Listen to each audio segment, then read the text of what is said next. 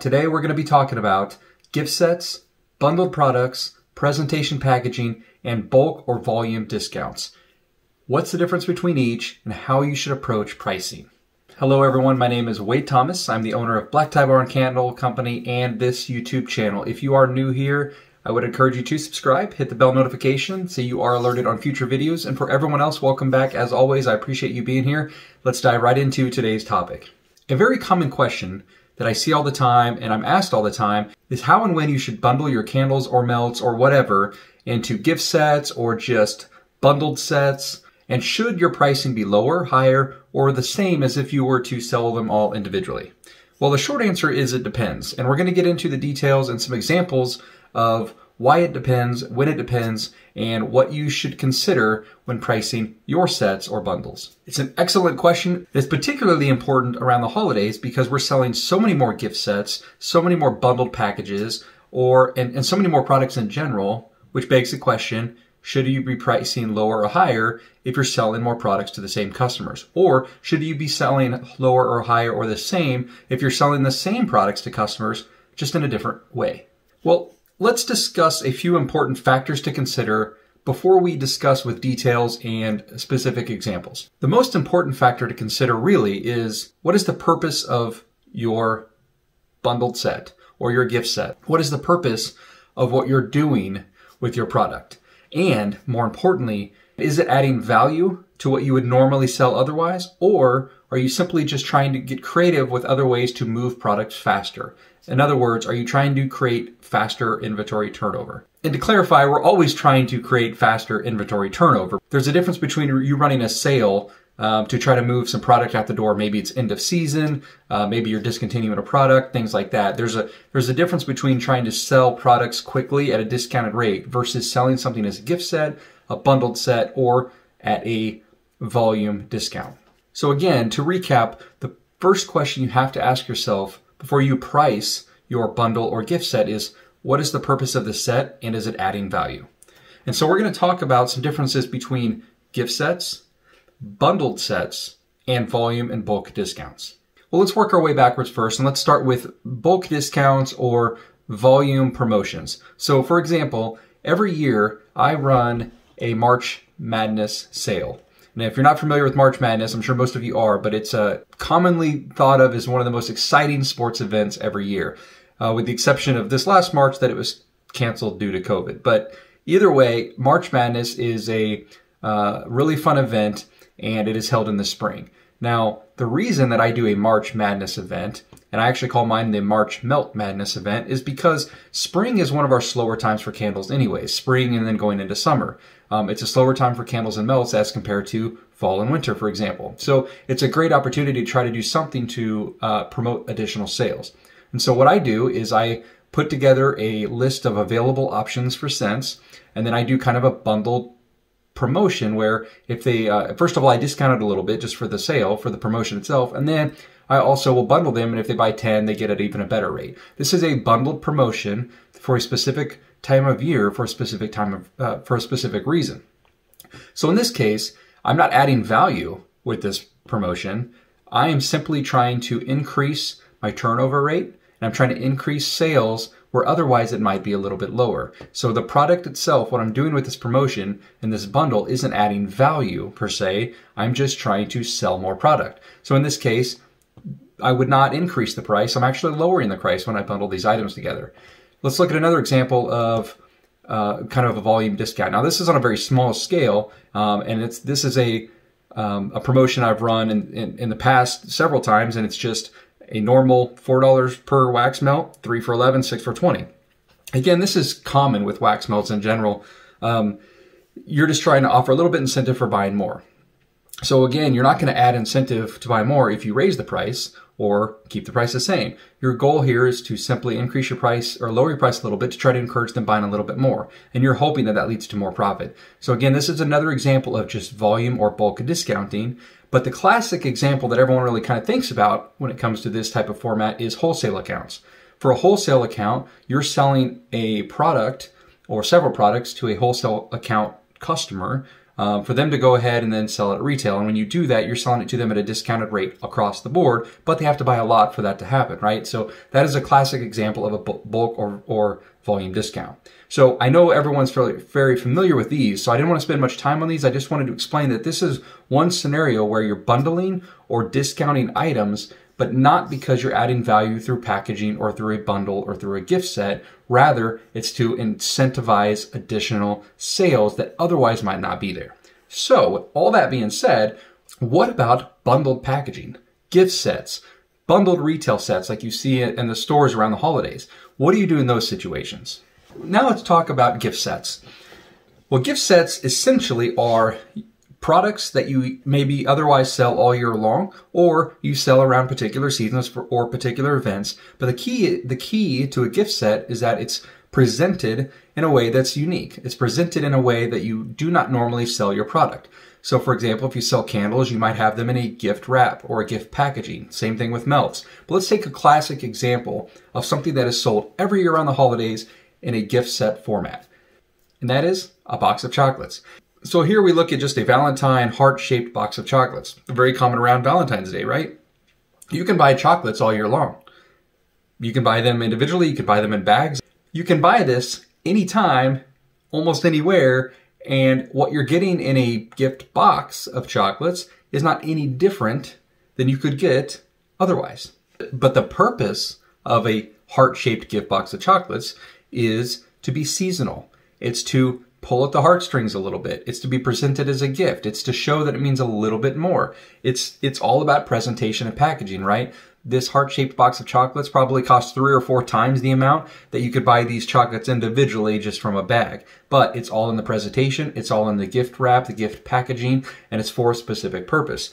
So in this case, even though you're selling the same product, or usually less of the product in this case, you're adding value in the presentation. You're adding value because of the extra touch that you added with the gift itself. You can hand someone a handful of chocolates, or you can hand it to them in a heart-shaped box. It's what you're telling someone when you hand them a gift in this fashion. It's the same thing when we're opening presents under the tree. You could give a young girl a jewelry box, a new set of earrings, a necklace. You could give them a tablet. When you give it to them in a box wrapped and under a tree, it adds some suspense. It adds some mystery. It adds that additional appeal and intrigue to the gift. Rather than just handing it over, you're building a little bit of suspense, and that adds to the value of the gift itself. You went through a little extra work to prepare the item for them in this way, and that adds a little bit of a more emotional attachment to the gift, and it definitely adds more excitement to the gift. And that is another reason why we wrap gifts, right? You can always go hand someone the exact same thing, and you're not adding anything physically different to the product, right? But it's all about the experience.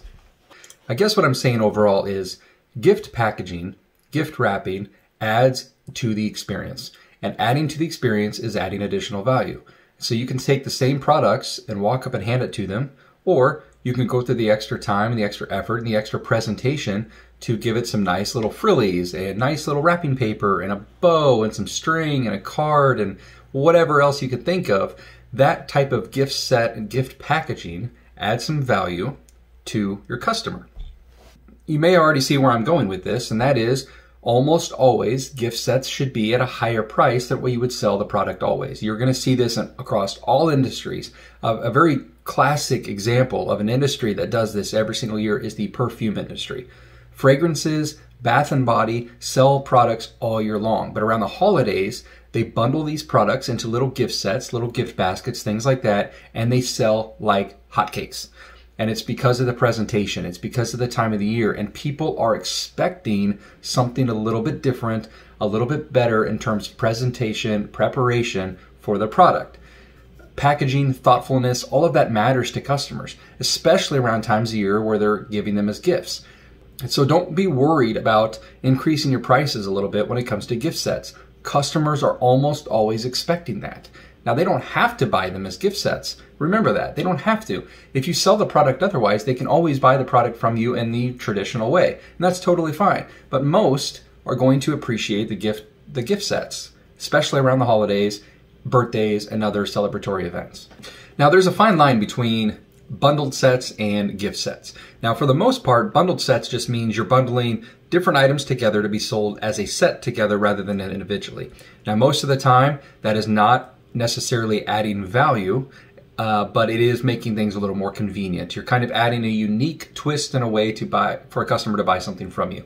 So most of the time, bundled sets are going to be around the same amount, but it depends on the reason that you're bundling the set. Again, if you're bundling the set just to try to move some inventory that might not be otherwise moving on its own. So for example, if you wanted to sell a bundle of 4 of your candles and you took 2 of your best selling candles, 1 of your medium selling candles, and then 1 of your kind of lower selling candles and bundled them together, what you're essentially doing is getting a creative way to move products that might sit there by themselves, but you've attached them to products that move a little bit faster with more appeal. And in that case, you might lower your bundled price just a tad because you're trying to compensate for the fact that you're working on pushing some additional inventory out the door. You're trying to move items a little bit faster and you're getting creative with the way you do it. So that might be one scenario where you lower your pricing just a tad. It's almost like a discounted bundled set. But most of the time, people are bundling for presentation purposes. Sometimes they're used for gifts. Other times they're just used for a better presentation. A very common example of this is bath and body products. Everyone knows that you can go down the aisle at your favorite store and see shelves and shelves full of bath and body products. Shampoo, conditioners, soaps, lotions, hand creams, foot creams, and the list goes on. But you also will see little sets and little baskets. Those move a lot more around holidays, and again, because they are kind of put together in a way that makes a good set or a good gift. Well, again, in this particular scenario, presentation is everything. You could sell a shampoo, a lotion, a bar of soap, and a towel all individually, but are you adding appeal? Are you adding intrigue? Are you adding a little bit of value by bundling that together, kind of doing some of the work for the customer in terms of what items go well together? That's a way of adding value. By putting them into a basket that they might continue to use at home in their bathroom is a way of adding value. The extra presentation is some added value. And so in this case, a lot of these times, these bundled sets do sell for a little bit more than you would buy these items individually. Sometimes they don't. That's for you to decide depending on what you're bundling and the reason, the purpose that you're bundling. Another example would be a wine basket. Now, someone could go buy a bottle of wine, or you can package that bottle of wine into a basket with some chocolates and a wine glass. That is kind of turning that into a bundled set that could also be given as a gift. You're adding value with the presentation. You're adding value with other products. And so this is another good example that bundling different products that customers could buy individually could actually benefit you and earn you some additional profit.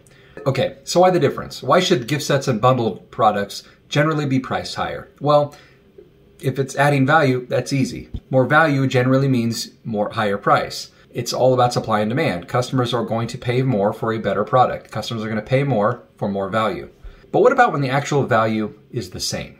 Do we increase our price for perceived value, even if there's no actual value? The answer is usually yes. And be careful about how you think about that, because even though you don't see any physical increase in value, and you only see perceived value is value. Perspective is everything. Presentation is everything. When a customer perceives an increase in value of a product, then they're expecting a higher price and are okay with that price. Perceived value is value. And why is that? Because presentation is everything. As candle makers, wax melt makers, soap makers, anyone in industry or business for themselves, everyone knows that branding is a form of presentation. Branding is extremely important. It's a form of presentation, and value is attached to your brand. Why, as a candle maker, do you take product photos for your website or your Facebook page or your Etsy shop? Because simply slapping a plain old photo of your candle up there is fine, but you have a lot more value when you take product photography. Good quality photos add perceived value. They increase your legitimacy. They increase the perception of your customers when they're visiting your page. We spend a lot of time on product photography because we know that good photos add value. We spend a lot of time on our branding because we know that branding adds value. Labels. We all spend a lot of time on our labels. We're always worried about our labels because labels add value. Labels are a form of quality presentation. So gift sets and bundles are the same thing. It's another form of presentation, except it's actually even more obvious. The key is that presentation adds value. And when something adds value, you increase your cost. For example, here's a nice pair of shoes that's thrown in a plain old box. When you pay for this, you're paying what you believe the shoes are worth. Then again, you throw them in a gift box with a nice little bow, a personalized tag, and suddenly you feel compelled to spend maybe a little bit more than you otherwise would. It's the personal touch, the gift wrapping, the presentation versus just a pair of shoes in a box. Another really good example of this is flowers. Now, any of you guys out there, and most of you ladies could probably speak to this, but you're going to be happy if someone hands you some flowers most of the time. Now, I know not everyone loves flowers. In fact, some people could get flowers and could care less. But generally speaking, if someone were to hand you flowers, that would make you feel good. You would be happy that they handed you flowers. You might appreciate them, but you won't appreciate them near as much if they gave you a bouquet of flowers. And they gave it to you in a way that looked a little bit more thoughtful. There's something nice about an elegant, intentional display of a nice bouquet of flowers. And again, we all do this in our normal candle making businesses and hobbies, right? We don't just throw up a random photo of a candle. We at least give it some type of background, some type of warmth. Or maybe we add a flower or plant in the background. Or maybe we add a flower and a plant in the background and a book. Sometimes we show even more of a lifestyle where someone's reading the book behind the candles. We're always thinking of unique ways to connect with our customers. Or many of us go the other direction. Some of us go with more clean, modern, crisp looking photos, maybe with a seasonal twist. Here's an example of that. Or here's a photo from my website that many of you have seen before, where I'm just simply going for a nice, clean photo of one of my candles in a very dramatic fashion, where the black kind of just fades into the background and the candle just kind of pops. So I want the focus to be entirely on that in this particular situation. So it's very different than a lifestyle photo. But the main point is that we all care about our product photography because we know that product photography, good quality, high quality photos means everything. The presentation adds value. And that is the underlying theme of today's video. So to circle back and kind of recap and summarize, the one question you have to ask yourself when you are putting together your gift sets for the holidays, or bundled sets for a birthday, or Valentine's Day, or for any other reason, if your gift set or bundle is adding value, whether that is actual value because of the product, actual value because of the packaging, or perceived value because of the presentation, those are all reasons to increase your price. Adding value typically means increasing your price. On the contrary, if you're simply bundling items to help them move a little bit faster, not adding any really additional value other than just piecing different items together, in that case, that is an example where maybe you sell it for the same amount. Or if you're trying to move some other product that never moves by itself and you want to tie it to another product that does move, that might be a scenario to lower the cost just a little bit. So I hope this video helped everyone out just a little bit and to give a little bit more insight of when you're bundling items in gift sets or otherwise, whether or not you should increase your price and how to do so. Now, there really isn't a formula on how much to increase your price. You kind of have to know your own market. It depends on what the price of your products are individually. There's a lot that goes into the actual specific pricing, but as a theory in general, I hope this video really helped all of you out. I really appreciate everyone for being here, and we'll see you next time. Thank you.